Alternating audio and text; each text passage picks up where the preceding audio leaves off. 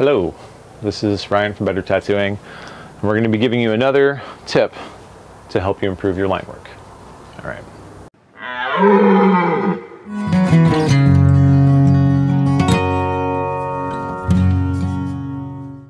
Okay, now that that's over, let's get into our third bit of lining help for those out there trying to improve their line work. We have a couple troubles with this stuff. This is some things that I wish I especially would have known when I first started tattooing. It probably would have helped not only speed up my process, but maybe also improve the quality of the tattoos when they were done.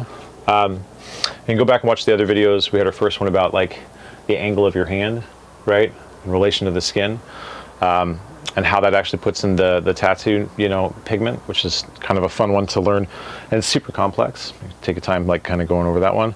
And we just did another one. I forget what it was a little while ago, but now we're doing number 3, and this one is going to be number 3 is going to be change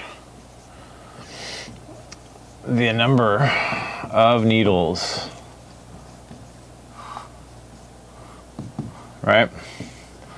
So more often than not, and this just happens to us in tattooing. I mean, we're doing so many things trying to be artists and psychologists and, business people and whatever, rock stars, that we try to take the path of least resistance to get everything done. So if I set up for a tattoo and I've set up, a 5-round liner,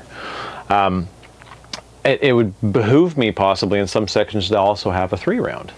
But I won't do it. I'll just make the 5-round work, right? And that's not good. What can happen with this stuff? So I'm seeing some people where they're getting into, let's do the two sides of this, right? It's too big of a needle. Okay, so too big of a needle. So when you're using too big of a needle to try and do something, I see a lot of realism dudes will do this. They'll have a flat or a mag, and rather than pulling out a liner, they'll end up just taking their liner and or their mag and tipping it up onto a single needle that's running and run it like a liner, which is fine. I mean, it can work in some cases, but unless you're like really skilled and very practiced at this, it's not equivalent, right? Like, I mean, even if you're skilled or whatever, it's just easier just to pull out a liner and use the tool the way that it's supposed to be used.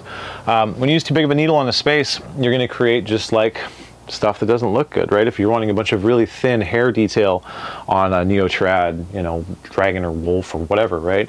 And you're using a 13-round liner to do this, it's not going to be as effective as if you pulled out like a 3 tight. You know what I mean? So taking the time to try and identify what each one of these things is, almost like a paint by numbers approach to doing the tattoo, is going to help the quality of the line work especially improve. You need to use the tools kind of as how they're meant for, right?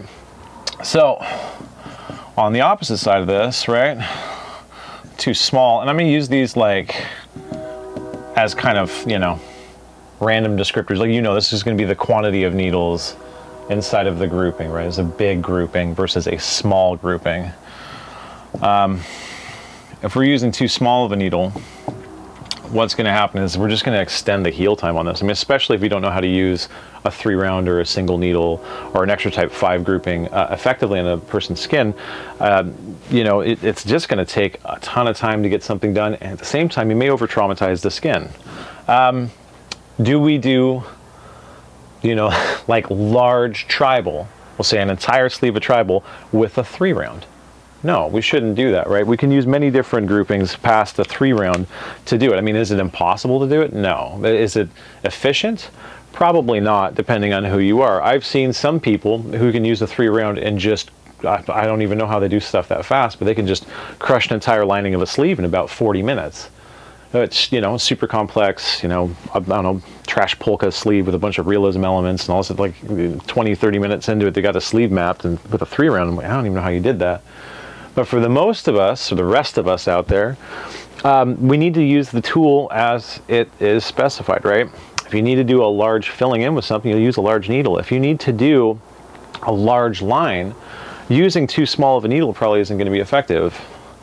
If I have a very small line and I want to use a 3-round, right? This one is, okay, we'll make a smiley face on that. Inversely, if I'm trying to do, we'll say this is like to scale, right? It's not straight, but it's to scale. If I'm trying to do a line this thick and I'm using the 3-round, it's not going to work. what I'd probably do if I did something like this is I would take my 3 round, I would build one line on the bottom, would shade them with a 5 or a 7 mag, maybe a 9 depending on how thick. If this is actually how thick it is, probably a 9. And then once that was done, I'd go and fill any of the spots left that need to be filled in and finish that outside edge by pushing the pigment back against it like we've discussed in our first video to create a clean line, right?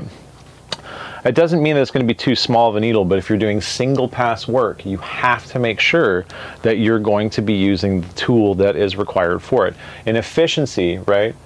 That efficiency, not inefficiency, efficiency, we need to be sure that we are giving the client or ourselves and the artwork the respect that it needs by using the tool that's specified for the job. If you have a chance to do multiple passes, it's a lot different, right?